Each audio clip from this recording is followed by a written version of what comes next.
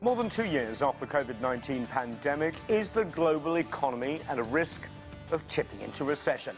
Hello, I'm Nathan King, sitting in for Anna Naidu, and this is The Heat.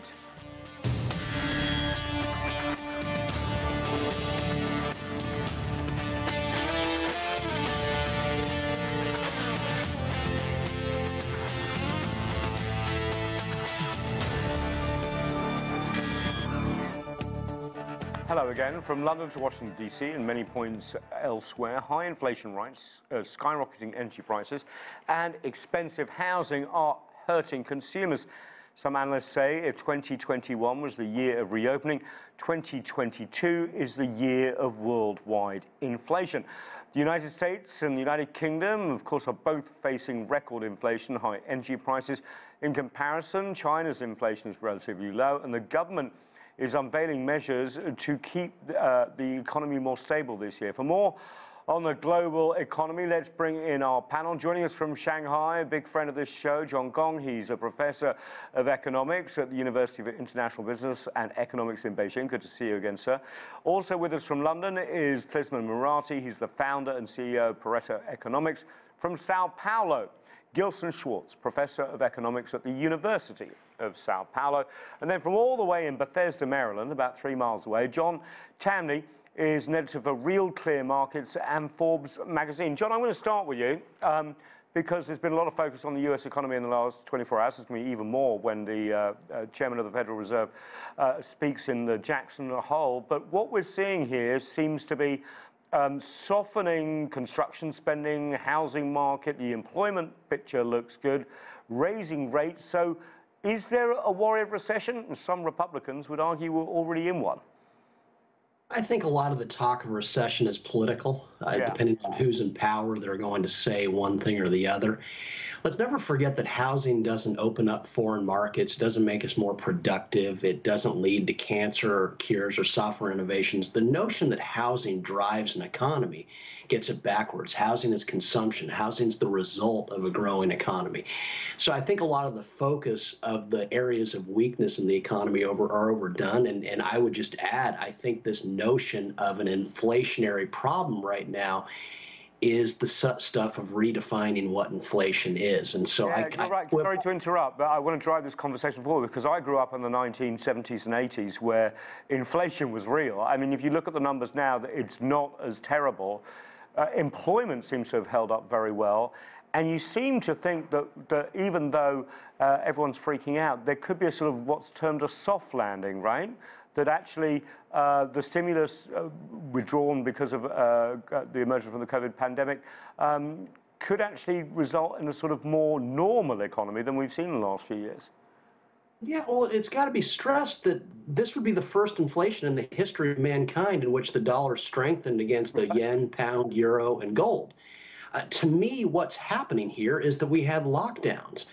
Think back to Adam Smith. One person working alone could maybe make 1 pen per day. 4 people working together could make tens of thousands. You can't shut down a global economy. And the miracle of pricing that prevailed back in February of 2020, and then put all those people out of work, have them go to different jobs and everything, and expect those prices to still be there 2 years later. Of course, prices are higher, but my stress is command and control isn't inflation. Inflation is a devaluation of the unit. We just haven't seen it.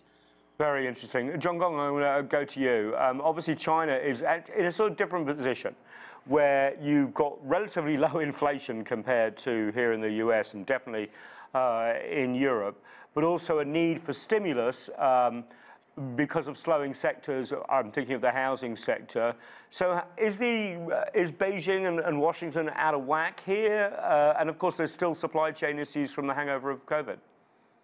Yeah, well, let me first start with my overall assessment of the situation, the global situation. Sure. I think what we are seeing right now is very unique in history. Normally, after such an extended period of time of a very powerful pandemic and almost into the third year, it's going to be 3 years, I guess. Usually, there should be a very powerful rebound in the sense of in China, we describe it as like revengeful consumption. Yeah. There's a substantial substantial pent-up demand for a lot of things. And this was also, historically verified by, for example, the 1918, 1919 Spanish flu experience.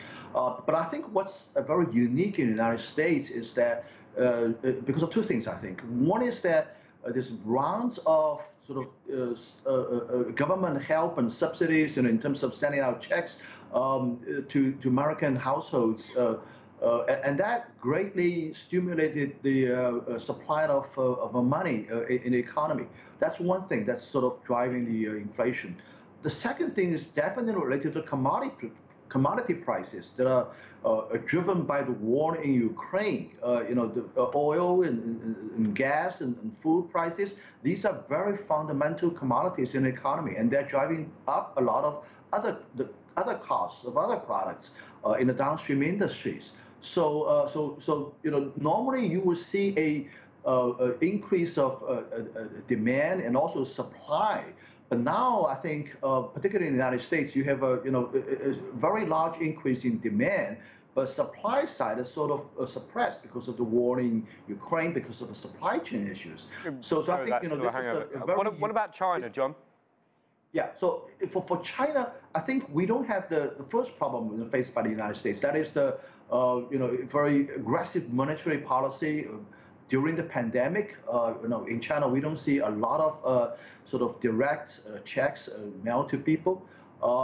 What's happening in China right now is that we are sort of experiencing the imported inflationary pressure. In other words, the interest rate rise in the United States, the worldwide commodity prices are resulting in a very weakened local currency. And the government is sort of to import, because the dollar's strength. One side wanted to increase interest rate to fight the depreciation of the yuan. On the other hand, it wants to stimulate the economy. But I think ultimately the government is sort of leaning towards the latter, I guess. So that's the current situation in China right now. Klisman, I'm going to go to you in London, because obviously Europe very much centre stage of, is the global economy tipping towards a recession, or is it going to be a blip, soft landing and a recovery? Emmanuel Macron said the other day, prepare yourself. There's a new sort of era of austerity coming. Do you feel that in Europe? The inflation crisis is worse. Obviously, the Ukraine war is much more localized, and they have also domestic issues too. I think the saying winter is coming is both figurative and also literal in Europe now. And we are finding a lot of pressures happening in Europe, not only due to COVID, but also due to the war in Ukraine. And I think Europe wished that the problems of Brexit were the only things that they had to think about coming into 2021 and now 2022.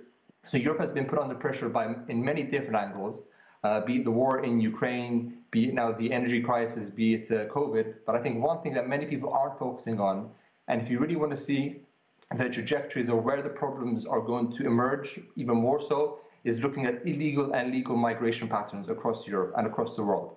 And those countries where their people are leaving in droves to go to what they consider more established, more safer places, they're going to face the brain drain and the compounding negative impacts of that over the years.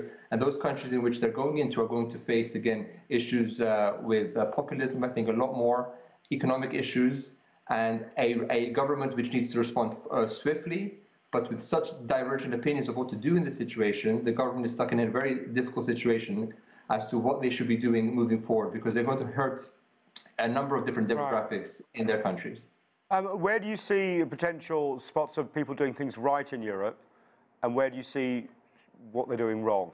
I mean, I've been very focused on, I was originally from the UK, so I've been focused on the leadership election there, and some of the promises are quite incredible. But then you do see some pragmatic policies coming out of some of the southern European countries as well, who obviously still have that hangover from the debt crisis.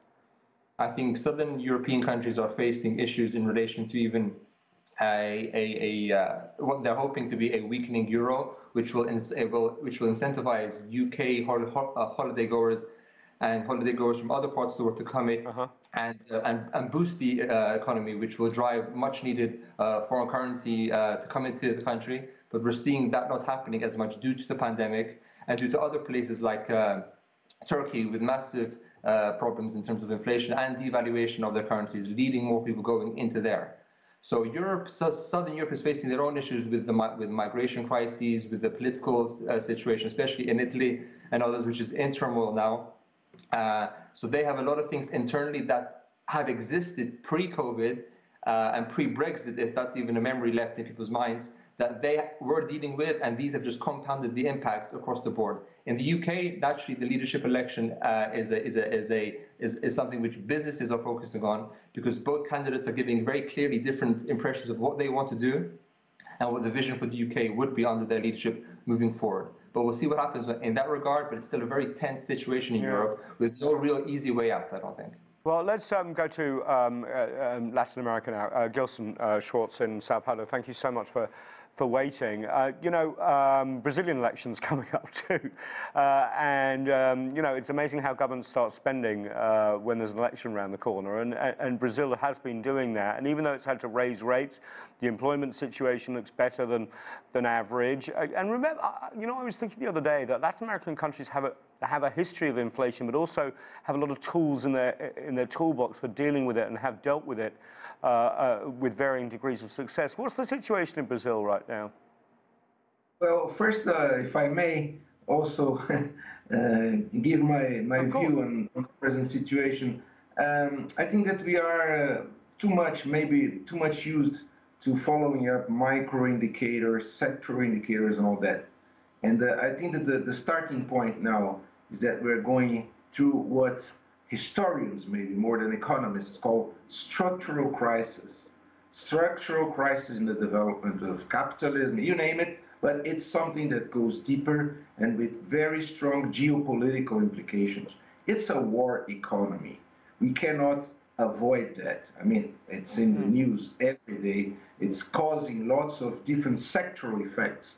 But I think that what we need now is more of a geopolitical imagination. So in what way, sorry to interrupt, but I just want to move this conversation forward because it's an excellent point. In what ways is this a historic crisis? Are you talking about the fact that the US dollar dominance and the Bretton Woods system created after the end of the Second World War is basically over and there needs to be a redistribution of the sort of global financial responsibility and system? Of course, this is not like a boat in a blue sky. We know this has been maturing over the years.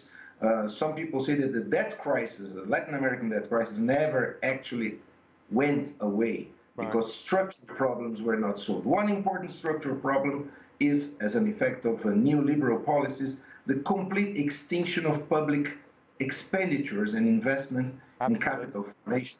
So this creates a structural barrier to short-term policies, be it fiscal, monetary, whatever. I mean, if you don't have a structured development plan, a view of the future, and that translates into capital formation. So just today, the United Nations Economic Commission for Latin America and the Caribbean has just released the latest data.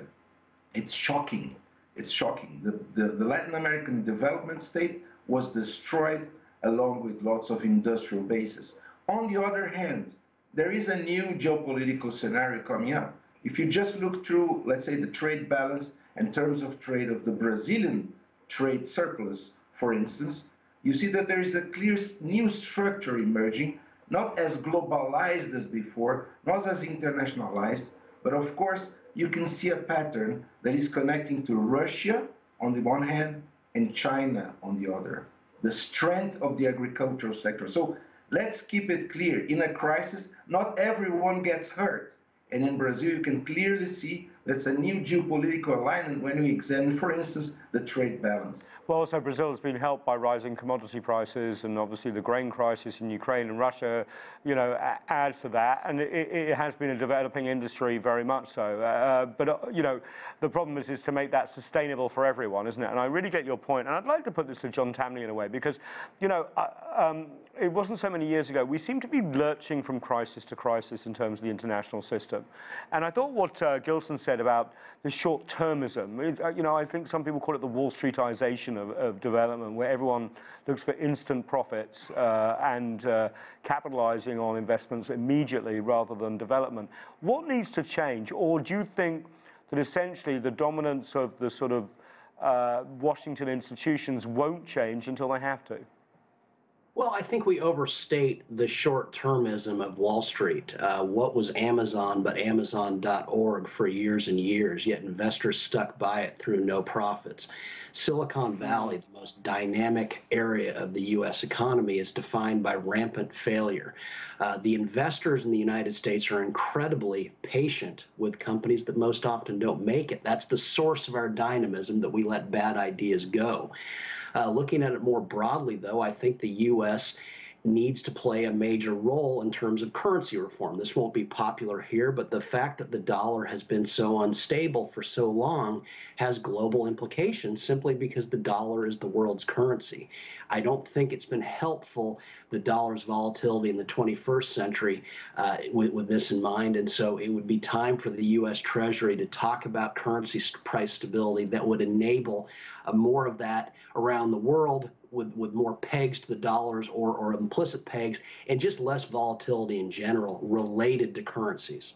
That would mean reining in a lot of Wall Street, though, wouldn't it? A little bit. The foreign currency markets are trillion-dollar businesses. You know, it would have effects on the bond market. What I'm trying to say here is that essentially the system seems to be almost incapable of reform because there's so much vested in it. Well, I think you'd be surprised. Let's never forget that Jamie Dimon, let's look at the biggest U.S. bank.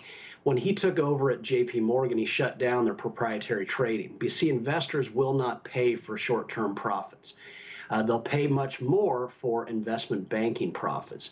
And so I think you'd be surprised if we return to some kind of more of a stable system, let's call it Louvre in '87 or something like that.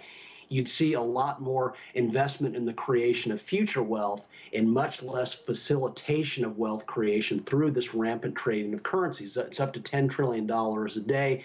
I know it's probably odd to bring up debt economists or political economists, but if David Ricardo, John Stuart Mill, and Adam Smith I studied them all, and they were inspirational, so I'm glad you did.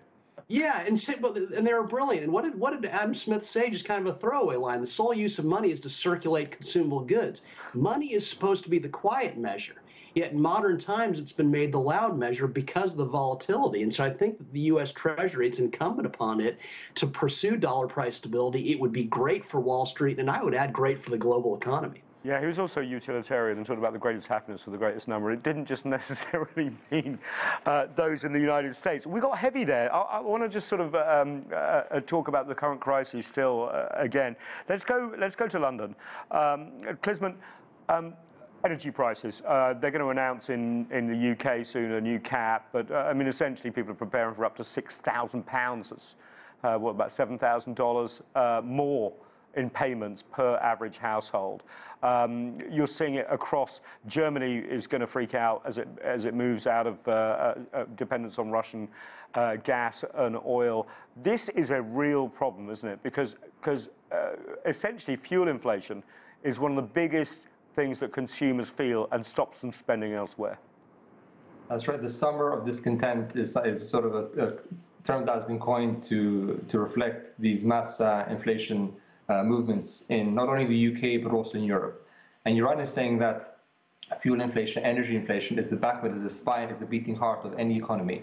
And when that goes up, all the derivatives of that also rise in price. And if incomes don't rise at the same rate, then that deficit is where the majority of pain will come for not only individuals, but also for businesses. And this puts a spanner in the works of new businesses which are wanting to grow, businesses which may need refinancing, businesses which need to probably restructure now debts because customers aren't coming through the door or online as regularly. So a lot of short-term thinking by necessity needs to come into it to hedge against this inflationary environment. And it's certainly not a good thing for anyone, especially with the politicians who now need to respond to this in ways which is hoped to fix the crisis as soon as possible. And the two leaders now, which are going head-to-head, are really trying to think of ways in which they can do that. Their policies, again, will be debated amongst the conservative faithful to find who the new leader will be and what policies they'll put into place to help curb this inflation, because the price rises that we're seeing are incredible. The big ideas are kind of being ignored, though. I understand when it's a leadership election for a right-wing or centre-right party that they would mention the N-word, nationalisation. But if you do look around Europe, prices can be controlled if you nationalise certain parts of your energy industry. France, of course, has a nuclear industry that's very much tied to the state. Is that the way forward? Could you see Germans even getting involved with sort of nationalisation of power, some sort of European cooperation of this? Because it seems to me being beholden to the market is great in times of plenty, but it really does create real problems in the short term when prices spike like this. Yeah, well, there's two things that can be said about that. Firstly, the conservative way of life is one where less interference in business affairs is best. So nationalizing sort of industries like this is against essentially their ethos. And we haven't seen any calls for labor because they are not even in the running to be the ruling party. So all they can say is what they would do if they were in power, which is obviously, they're painting the world to be, paradise almost, but they're not in power to make these decisions. And secondly, by doing this, there would be an expectation that things in the UK at least, or anywhere in which this is done, things will get better. Now, can the government promise that if we nationalize these things, if we bring prices under control, will this have any consequences which they haven't thought about moving into the future? And this also doesn't take into consideration that a lot of these energy prices are not because the UK are doing it, but they're happening externally. So they're externalities to the UK. So they can't control what's happening in Russia. They can only hedge what they can within their own borders. Yeah, John Gong, I want to bring you in here because China, obviously has a pretty well nationalized energy industry. But where's their focus on the next 3 to 6 months? It's a political season coming up. Is the focus very much on the consumer, keeping consumer spending going, which had helped, at least in the first part of COVID, keep the economy going? Is it on the wobbly housing sector? Is it on debt of local governments, et cetera, et cetera? Where is the focus on Beijing right now? Well, I guess China doesn't face such a lack of supply as been seen in Europe. China still has access to Russian oil and gas. Still has access to getting a discount, we hear. Yeah, well, yeah, hopefully. It still has access to Saudi oil, Qatar gas. So we still have these things. And I would also argue that the profit margin in the oil and gas industry, which is, as you pointed out, pretty much monopolized by the state, controlled by a few companies, the profit margin, I think, is thick enough, is big enough to accommodate this kind of supply shock. At the end of the day, if really oil prices shoot up around the world, it's just a matter of the state companies making a little bit less of our money, and the consumers in China are used to paying a lot more gasoline prices, for example, compared to many parts of the world.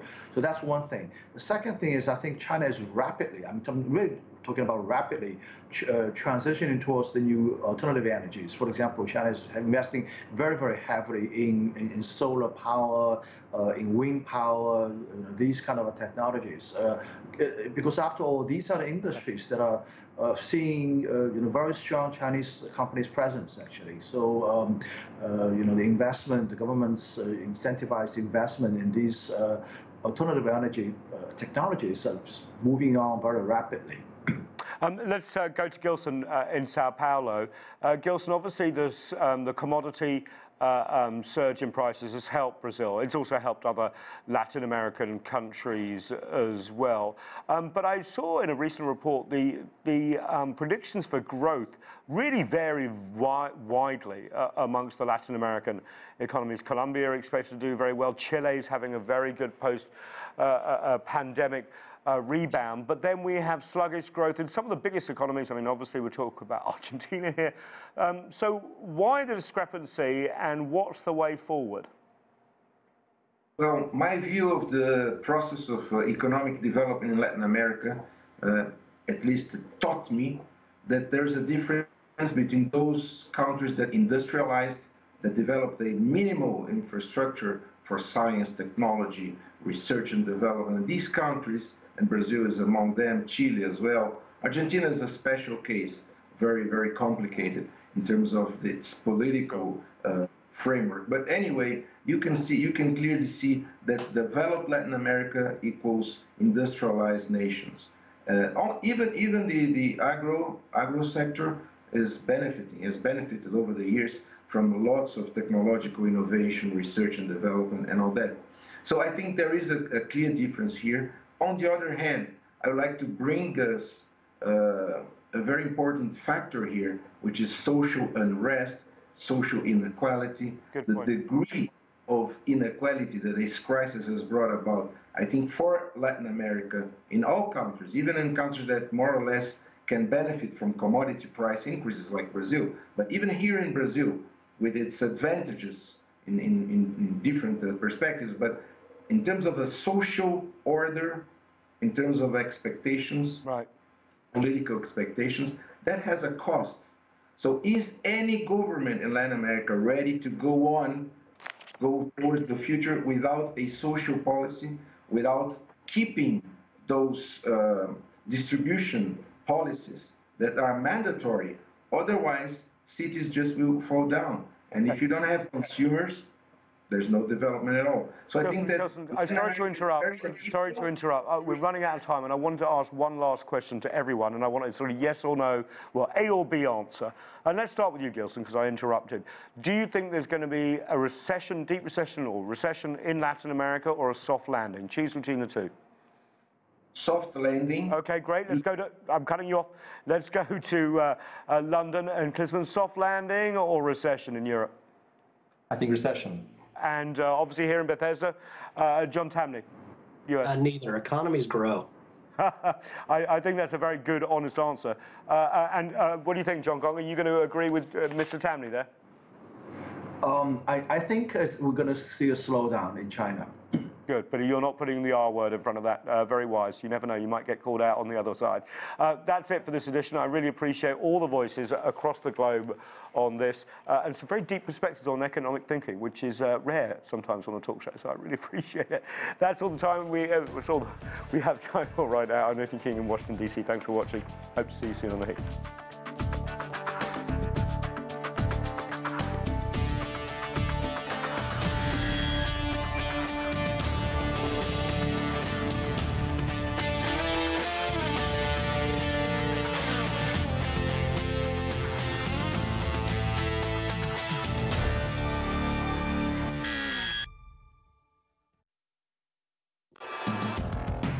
The nature of business is to bring value.